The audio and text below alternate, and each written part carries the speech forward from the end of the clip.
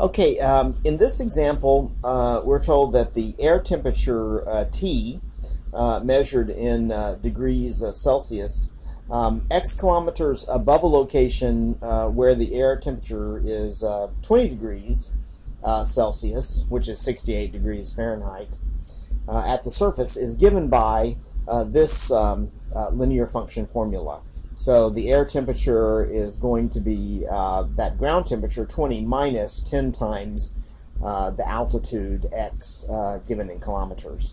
And what we want to do is find the slope of this line. This is a linear function formula. So we want to find the slope of this line and then interpret that slope as a rate of change in a practical context. So finding the slope is not the hard part of this problem. It's easy to identify slope from a linear function formula because that's always going to be the coefficient of the input variable. So we can see here that the coefficient of the input variable is minus 10. It's not the constant 20. That means something different. But the slope is minus 10 because that's the coefficient of the input variable x. And so we can write that down.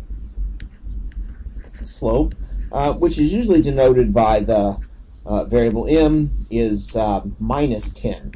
Be careful now that you include the sign because that's important as part of the interpretation of the slope. All right, so so we know the slope is minus 10, and so how do we interpret that as a rate of change in a practical context? In general, what the slope tells you is the amount that the output is going to change in a linear function when the input increases by 1 unit. So that's sort of the generic interpretation of the slope. In this case now, recall that the output from this linear function is air temperature, and the input is altitude measured in kilometers. So the slope is going to tell us the change in the air temperature as the altitude increases by 1 unit, or in this case by 1 kilometer, because we're measuring the input here in kilometers. So let's see if we can write that down. So the air temperature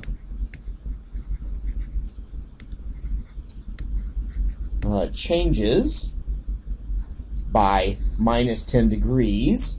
Well, a negative change is going to be a decrease, so we can say the air temperature decreases by 10 degrees Celsius as the altitude increases by 1 kilometer.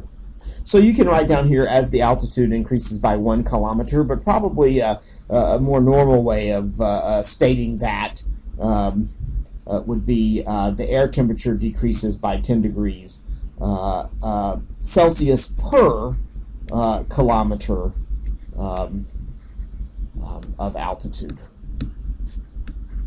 So when we increase our altitude by 1 kilometer, the air temperature is going to decrease by 10 degrees Celsius.